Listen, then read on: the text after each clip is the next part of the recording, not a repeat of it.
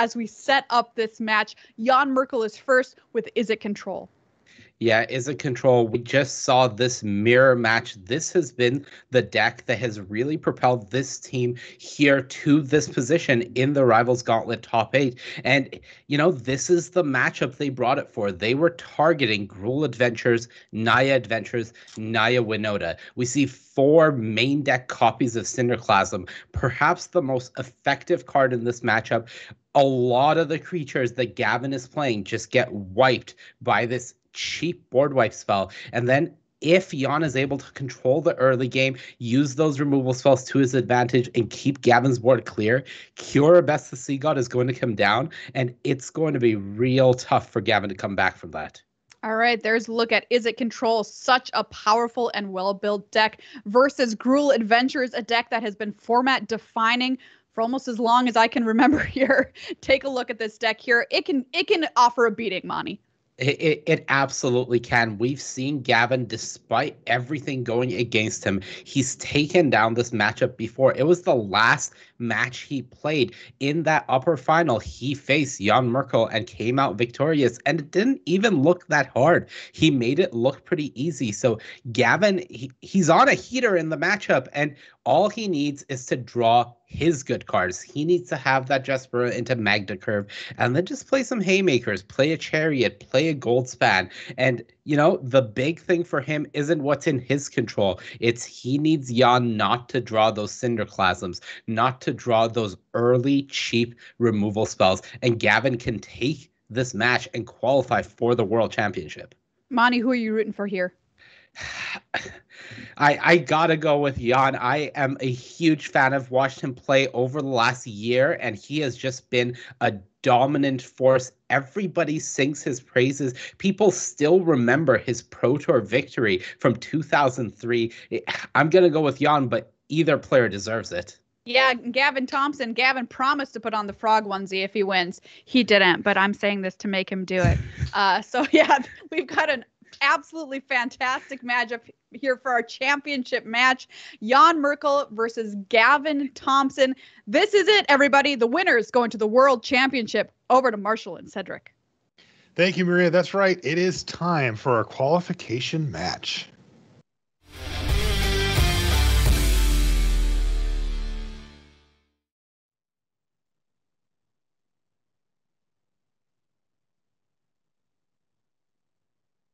And welcome back, everybody, to coverage here of the Rivals Gauntlet. It is time for coverage of the qualification match. This is the best 2 out of 3 matches between Gavin Thompson and Jan Merkel. And by the way, it is worth noting that Gavin gets to be on the play here in this opening match. And then if there is a third and deciding match, he will also get to be on the play for that. It's similar to how we do games opening up. But it has been made pretty clear that he doesn't like the matchup, and he doesn't want to be facing down Jan Merkel with this Izzet control deck, Cedric. What would you be feeling if you were standing in Gavin's seat here? You scared? Yeah. It looks bad. It looks really bad. Yeah. Good example right here, by the way. Yeah, Cinderclasms in hand. Just drew a copy of Burning Hands. Look, I know that Gavin Thompson got by Jan a little bit earlier in the day. This matchup is horrible.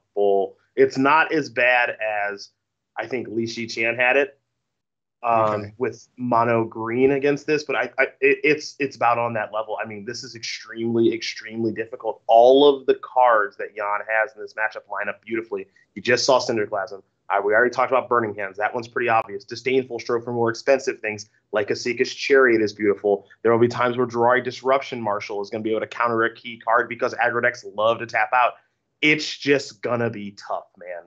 Yeah, it really does look like it. We already saw a nice little 1.5 for 1. We'll call it Cinderclasm, clearing away Magda as well as the 1/1 token from Heart's Desire. Now we're going to see these 2 lovers reunited here, Lovestruck Beast and the Heart's Desire token back in action. But like, it's hard to imagine, right, that this is main deck stuff here from Jan. If you're sitting in Gavin's seat, Burning Hands takes down the Beast. Now we're going to see Rimrock Knight hit the battlefield, and there's a Cinderclasm still in hand for Merkel to just take down these 2 creatures too. It's like, come on, man, that's pretty brutal. Yeah, I mean, you're just kind of sitting here. If you're Gavin, you're just hoping that the answers don't line up correctly, right? You're hoping that that Jan doesn't have Cinderclasm, he doesn't have Burning Hands, he doesn't have Disdainful Stroke for Seeker's Chariot, stuff like that. That's all you can really do in a situation like this because the matchup is so difficult. Is you kind of hope that there's some stumbling and fumbling around, draw too many copies of Omen in the Sea or Expressive Iteration and not finding the appropriate answers. Maybe flood out on Kiora, Best the Sea God. I mean, it is truly that tough.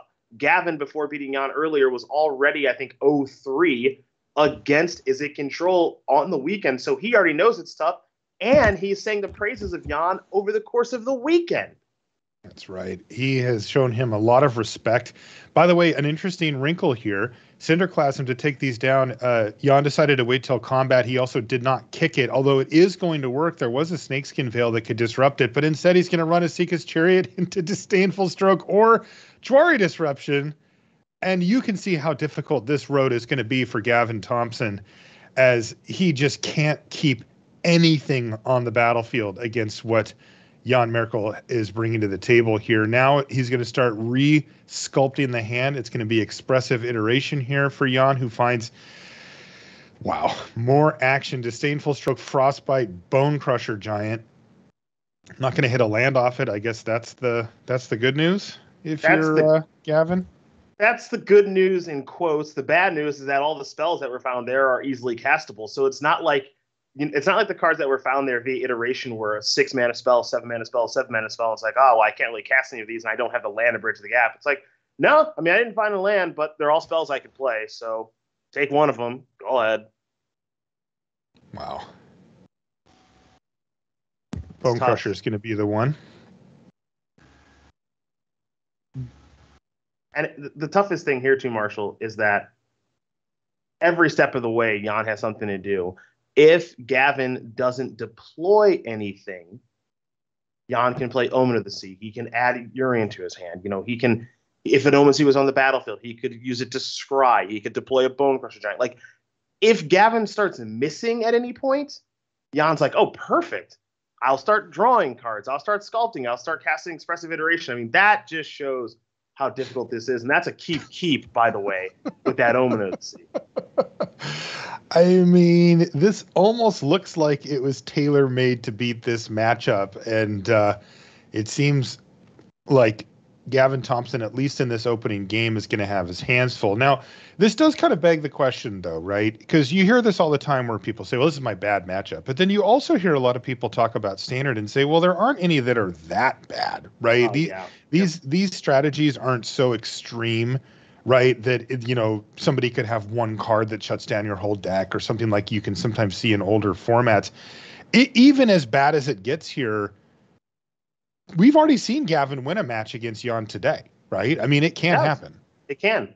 It absolutely can happen. And that's what Gavin's got to hold on to here is he knows he's in a bad matchup, but all you can do in a situation like this is you can mulligan appropriately. You can try to keep the best hands possible or give yourself the best chance to win. You can play your turns as perfect as you possibly can over the course of the games that are going to be played here, and then let the rest kind of sort itself out. And if you walk away from the match saying, hey, I did everything that I possibly could do, no mistakes along the way or anything like that, and I just couldn't win because the matchup was too bad, I think you can rest at night with that. So control the things that you can control in this situation because you can't control that you're in a bad matchup. That's the last thing you can control right now. That's right.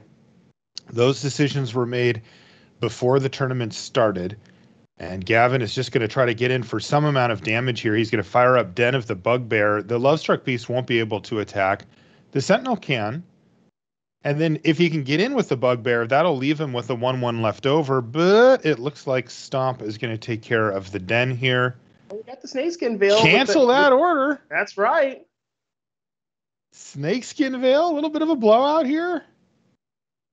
Hey, it's not bad at least. It does generate a 1/1 and it does get in for 5. And, this to me is exactly illustrative of what you were just talking about, Cedric. This is Gavin doing everything he can. It may not end up winning in the game, but he's giving himself the best shot he can.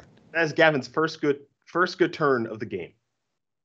Yeah, that was. Everything else he's played has gotten destroyed, killed, murdered, 2-for-1, whatever.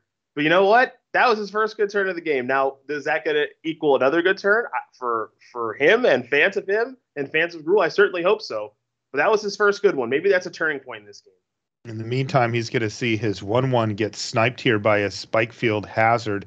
There was also a Frostbite that went into hand, and he can use that to take down the Den of the Bugbear or even the Yespera Sentinel or something along those lines. Okay, another layer, though. These creature lands, are kind of the last line of offense, if you will, for Gavin, as he does tend to lose most of his creatures to the different burn spells and sweepers and such that Jan has.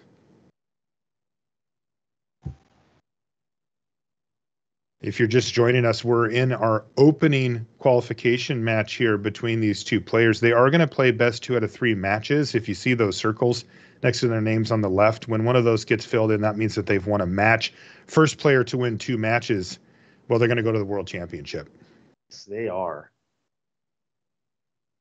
Okay, so Lair of the Hydra is going to get fired up for just 1. And unfortunately for Gavin, it's going to eat a Burning Hands here. And it looks like Gavin has eyes on perhaps firing up the Den of the Bugbear now. I mean, I can appreciate Gavin here so much because, I mean, we are just working hard, hoping the opponent doesn't have the right thing. But Jan's like, obviously I have the right thing. Frostbite, deal 3. Like, Gavin is working so hard to get like any damage across. We're on like turn 8 right now, I think. Turn 7 or 8. Jan's at 14. Oh, God. And now he's found Kiora Best the Sea God. Like, Gavin, I love it that, like, he knows all the little intricacies of his deck and, mana to float, how much activate Lair Force, you can activate Den of the Bugbear. And Jan over here with, I don't know what he's drinking, some coffee, some wine, some tea, combination of the 3. And it's just, whatever. That's dead. That's dead. That's dead. I'll be fine. Did you see Gavin there? Yeah. Oh, yeah. He says, no. But he also kind of knew, it was one of those situations. Yeah, you're sitting in this match with your Gavin, you're just like, hey, could you just not have it just at least once? Just don't have whatever it is. Just do not have that thing, please. And Merkel has not been cooperating in that way. Now, he does get a Bone Crusher Giant stomped and then onto the battlefield, but boom, here's the big answer. It's Kiora Best the Sea God with Yorion in hand, I'll add. And a forest off the top of the library certainly isn't going to get Gavin Thompson anywhere. Big, fat brick wall of a Kraken sitting there on the other side of the battlefield, and there's about to be another one to join it. And we are in the end game now. And unfortunately for Gavin, this is not where he wants to be. And unlike that fantastic movie, there aren't multiple outcomes here. There's one. There's just one. There it is. Yorion coming down and providing really the hammer blow here. This is going to be another Kraken as well as a bunch of value off of the double Omen of the Sea. Not to mention, there's always that 4/5 flyer that's really relevant as a blocker too. So this really is putting the nails in the coffin here in game number 1. Gavin's going to take a quick stretch because he knows he needs to gear up for the sideboarded games, which we'll start, moving our gaze over to how that is going to play out. Because as it stands, this one is in the books. I like it. Yeah. Go out on your own terms, Gavin. I can appreciate that. And there we go. So there's the final damage coming through for Jan. That was a clean end-to-end victory for him. Really no doubt at any point that he had that one in hand. Now, they've been talking about the matchup being bad for Gavin. Oftentimes we think about it like, well, game 1, it's not great, but maybe in game 2, it improves. Is that the case here? Well, Gavin gets to bring in, potentially, a couple copies of Vox Vagonis, maybe a Phoenix of Ash, Cloithus, sure, Roiling Vortex, potentially, another copy of Snakeskin Veil. These are all cards that feel like minor upgrades to me. They don't seem like major overhauls. And if you look at Jan's side of things, he's got Mind Flayers to bring in. Love those. You can make an argument for Brazen Borrower if you want, but I mean, a major upgrade, 2 more copies of Burning Hands to go along with the 2 that we saw in game number 1. Okay, that's not great. So a red cat melee potentially. So Jan is bringing in significantly better cards here than Gavin. So not only is the matchup good for Jan, but Jan's bringing in cards that are more impactful than what Gavin's bringing in, and that further cements, Marshall, just how tough this is. Yeah, you kind of got the sense for the last round that we watched there, Jan, Merkel, and Kai Bude, they're both playing the same list, and it was kind of one of those things where they were going, I want to be the one to have a chance to win this thing, because if I can get there, I know I have a really good shot because I have my good matchup, right? Yep. Where they're playing the mirror to head in, and that, of course, is anybody's game based on skill, a little bit of luck in there too, how your draws go, etc. But here you come in with a distinct advantage, and so far Jan has been able to capitalize on that. He picks up the first game in impressive fashion. Now the sideboards are in. And let's see how game number 2 goes here for our opening match. And I know in these games, Marshall, we put so much of an emphasis on Cinderclasm and how incredibly powerful that card is in this matchup. But even something as simple as this is just, you play a thing, I Frostbite. You play your next thing, okay, I'll Burning Hands. You play your next thing, I'll Counter. It's like, okay, well, it wasn't Cinderclasm, and it was still a pain in the butt. Exactly. This is the floor that we're seeing here is, okay, I can just 1-for-1 with you. And Gavin's deck, look, it doesn't have a lot of ways to get huge amount of card advantage, but it can hang, right? It has the creature lands, and it has some nice stuff with the adventure cards to get kind of pseudo 2-for-1s built into it. But that's the floor for Jan. Jan can also just straight up 2-for-1 you, 3-for-1 you, 4-for-1 you, depending on how things go. We see Mind Flayer, by the way, off the top here. That could be relevant.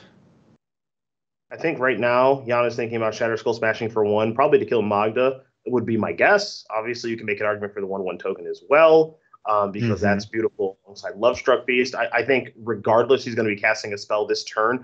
Of course, he could always add Arena Hand if he'd like to, but he's going to take care of Magda to slow down the treasure generation that Gavin may have been thinking was a good idea. Not the best draw there for Gavin and Snakeskin Veil for this particular turn, but could be good for future turns down the road. Yeah, it's interesting because the Snakeskin Veil is one of the higher leverage cards for Gavin. It is the type of card that can mess up the plans from Jan, primarily because, the stuff that he's doing is either damage based where the counter might matter, or just blank the removal spell, or even cards like Mind Flayer, which target. But at the same time, it's kind of all he's got to fight back, and Jan will certainly be aware of it here. See Gavin hoping for the best here by playing another copy of Lovestruck Beast as opposed to another copy of Heart's Desire, hoping that this 1/1 doesn't die. It's a little bit of a risky play here. Actually, hang on. I was going to say it's a risky play in the face of Mind Flayer, but Mind Flayer can't be cast because only a single blue here for Jan. So no, and Jan has to make a critical decision here that he would like to stomp now, and this is to play around Snakeskin Veil, which Gavin has. That effectively shuts down both of the Lovestruck Beasts, and right now there's no way for Gavin to get a 1/1 on the battlefield, so those Lovestruck Beasts are going to be stuck at home for this turn. Yes, they are. Brutal. Now, there's still no second blue mana source here for Jan, and that is starting to get concerning. I mean, that's the sort of thing that Gavin needs to have happen in this game, is Jan needs to miss that second blue source for a while, and Jan needs to draw a lot of double blue cards. That's what needs to happen right now. Mm-hmm. And so far, that is the name of the game. Goldspan Dragon can get nabbed by Disdainful Stroke, and then Jan has to really kind of tap the top of the library here and say, give me some islands, baby, because he's going to need a few of those. If he can, it feels like he can blow this game open. I mean, one island off the top, and he can just slam Kiora Sea God next turn. Yeah, and if he does peel an untapped blue source for that Kiora Sea God, it's lights out. You can call it on that one, because there's just no coming back for Gavin against that card, realistically. So pretty big draw step, and it is an null. So, okay. Interesting. This would be a great time if I'm Gavin, maybe draw another copy of Goldspan Dragon or something huge right now. Yeah, something big would be great, or even just a 1/1 Shatter Skull smashing. That's not it. There is Den of the Bugbear here, and that could unlock future attacks if it can get feisty and get into the red zone. Yeah, I mean, you can make an argument right now for just Den of the Bugbear, fire it up, because I'm going to get the little bozo left behind, I guess. That's just okay. It's not great. Yeah, it sets up for the next turn, and it does apply at least a bit of pressure. Jan is down to 13. you have to figure that Jan's got at least 2 double blue spells in hand. We know Yorian's in there. There's got to be at least another one, and then you have to figure out for yourself what the rest is. In this case, it's actually 3. And there it is, a blue source off the top. It is Fabled Passage, and that's about the most beautiful thing that Jan Merkel could see at this point, because it gets him not only to 7 mana, but critically that second blue source. And there's Kiorabes, the Sea God, with Yorian waiting in the wings as always. And Asika's Chariot just looks like too little, too late here for Gavin Thompson. There was a window over the last couple of turns where a card like Chariot might have been able to make a difference if Jan couldn't find that second blue source in time. Yep. But as it stands, 8/8 into another 8/8 plus the taps plus the 4/5 flyer and all that, it's just going to be too much here for Gavin to overcome, it looks like. Yeah, it's this 1-2 punch again we have seen Yorian team up with Sagas over the course of their lifespan, right? We think of it most with Elspeth Conquers Death. We don't really think of it with Kiorabes, the Sea God, but this 1-2 punch has been brutal for our Izzet control players all weekend long. It's just been a dominant display of being able to generate multiple 8/8 Krakens, being able to lock down permanents, and eventually be able to take things before ending the game right on the spot. And, that Den of the Bugbear attack, it makes total sense. The hope there, of course, is that, hey, maybe you trade with the Den, and I get the 1/1, and then the Lovestruck Beasts get the opportunity to attack. But, of course, with Den of the Bugbear, the 1/1 creature is attacking. Jan's going to always block that 1/1, or at least a lot of the time block that 1/1 like he did last turn, so that Lovestruck Beast is never, ever turned on. And then, unfortunately for Gavin, second blue source comes rolling off the top in the form of Fabled Passage, and now Gavin is in this unfamiliar spot of, I guess it's becoming all too familiar, of how the heck do I get through this, Marshall? Yeah, he's going to have to hope for some mulligans at the very least coming into the next match here, because Cedric, you and I kind of set the table here. This is just a very, very tough matchup, and it looks like it's going to stay that way. Yeah. It's not going to change very much, folks. It's not going to change very much at all. Now it's time to lock him down.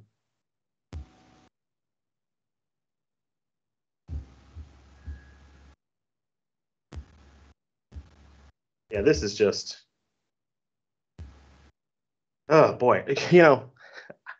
I'm trying to paint a picture of how do you come back here if you're Gavin? Not in this particular game, but just in the matchup. What picture can you paint? What narrative can you weave? Even drawing an Embercleave right now, your creatures are tapped. That doesn't do anything either. It's just, extremely brutal here. The Embercleave not really going to be able to find a home here, and it's just going to be a quick closeout. Just so much to try to overcome. Now here's the attack for lethal.